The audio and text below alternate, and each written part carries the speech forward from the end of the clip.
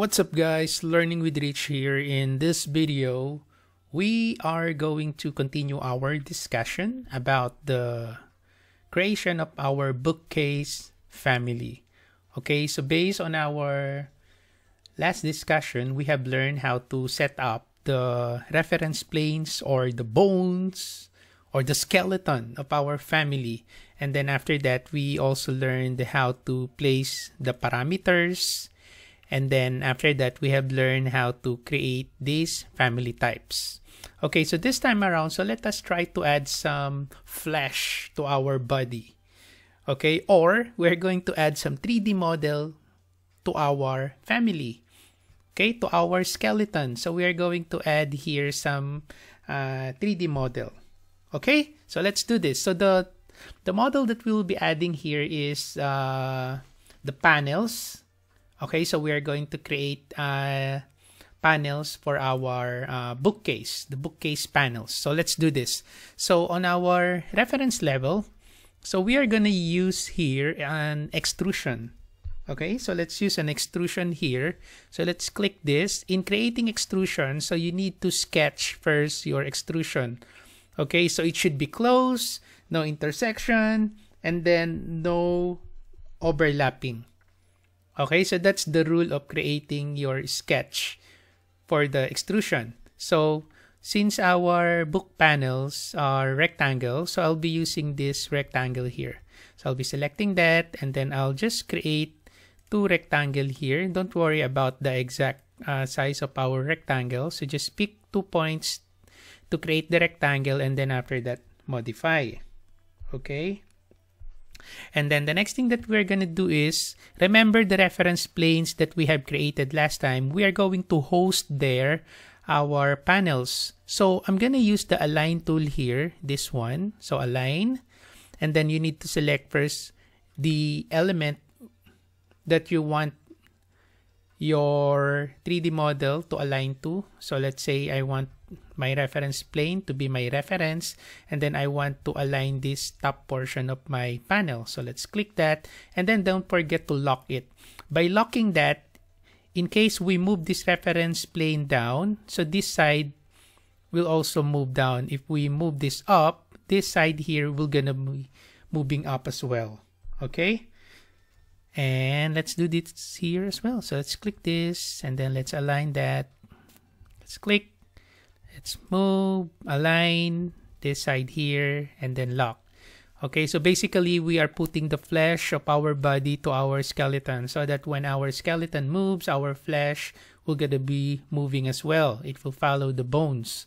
Okay, so let's do that here as well. So let's use align the top, lock, align the side here, and then lock.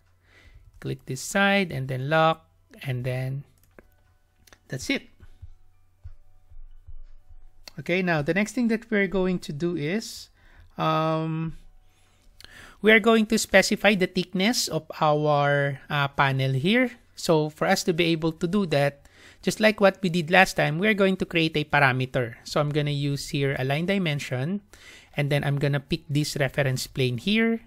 And then I'm going to pick this side, and then I'm going to pick here. So same with this side here. So click that side, and then pick here. There you go, and then select modify. Now, to create the parameter for our panel thickness, so I'm going to select the dimension, and then from our label, as you can see, we don't have a panel thickness here. Remember, all you have to do is to click create parameter, right? And then you put the name here. So let's say that we're going to be our panel thickness. And then again, type properties, put it on the dimensions group, and then select OK. Right. All right. And then same with here. So let's click that. Since we already created the panel thickness, all we have to do is to click the drop down and then look for the panel thickness. And then click. There you go. And then I'll select here modify. Okay. And then after that, I'm going to select here OK to finish up that. So let's click here, check. That's it. And then let's go to the 3D or to the elevation. Okay, so let's go to the elevation view, front elevation. And then I'm going to select this panel here. You see this shape handle. So you can drag that and then align that to the height like that. And then again, don't forget to lock it so that when we change the height, our 3D model will change as well. So let's click that. And then to specify the exact dimension or thickness of our panel, so let's go to our family types. Let's go there. And then on our first type, let's change the panel thickness here to, let's say, 3/4 of an inch. Enter. Apply. There you go. So it's now changed. So let's select the other type, the 36, 12, 36. So 3/4 of an inch. Enter. Then apply. There you go. Change again. It's working. And then let's select the second type. Let's change the panel thickness at 3/4 of an inch.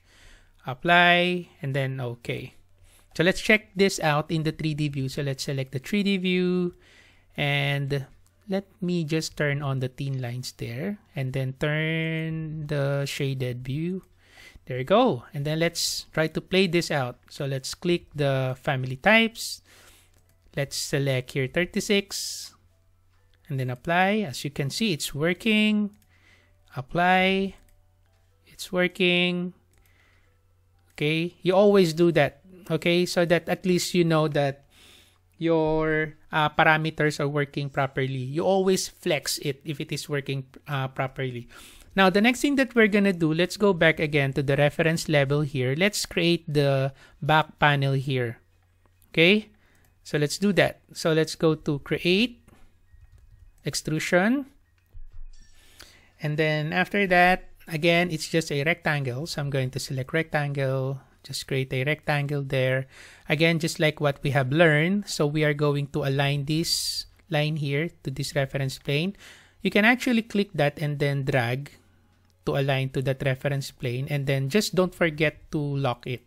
Okay, so aside from using the align, so you can click align as well, click that, click, and then don't forget to lock. Or just drag, click, and then drag to that side, make sure it's aligned, and then lock it. So that again, if we change this side here, we change the length, the back panel will also change. Okay, now let's try to... What else? So we are already aligned there. Lock. This is lock. This is lock. Okay. Now, the next one is the thickness. Okay. So the thickness of our panel. So same procedure. So I'm going to select here align dimension. And then let's click the back reference plane and then the front line there. And then place it there. Modify. And then let's click now the dimension. Let's apply the panel thickness of 34 or 3/4 of an inch. And then select here check to finish. And then let's align that on our front elevation. Front. Okay, let's click that. Let's align. There you go. And then lock. And there you have it. So let's check this out in the 3D view. Okay, so let's flex again if it is working fine. So let's go to the family types. Let's change this to the 1860 type and then apply. There you go. It's working just fine. 36, 12, 36. Apply. And there you go. Okay. And there you have it. So we just created now the panels of our bookcase. Okay. So that is for this video. On our next video, we are going to create the bookcase base plate. Okay. So again, hopefully you learned something from this video. If you have any comments, questions, or suggestions, you can put it on the comment section below and I'll get back to you as soon as I can. So once again, thank you for watching. Have a nice day.